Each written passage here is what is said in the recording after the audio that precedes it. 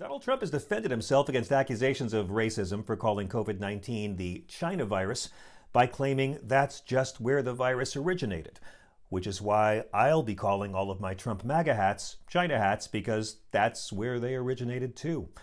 But the former president has had a complicated relationship over the years with China.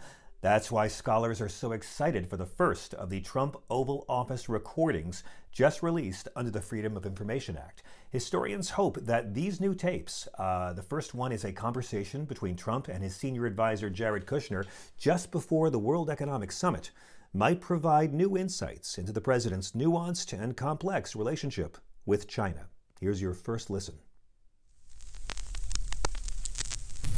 Okay, Mr. President, are you ready for your Asian press conference? Jared, I'm always ready. The Asians, they love me. They used to call them Orientals, but I invented calling them Asian. Oh, okay, then let's go. Okay, but wait. What is the guy's name who leads China? She.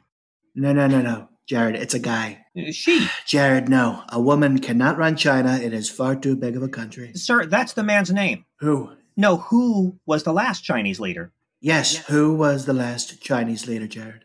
Yes.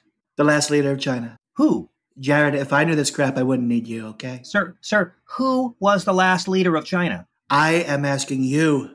I just told you. When? No, sir. When was the premiere? When was the premiere of what? China. I go to all the big premieres, Jared. China never had one, not for The Apprentice.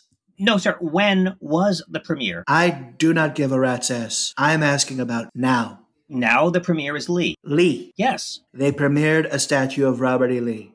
What? Because that doesn't bother me. He was a great American and is treated very unfairly. It's a very bad rap. No, sir. Lee is the premier before it was when.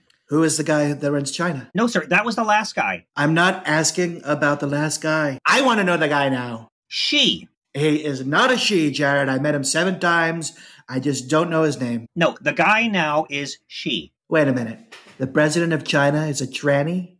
Who? The man who runs China. She. Who? That's the the last guy.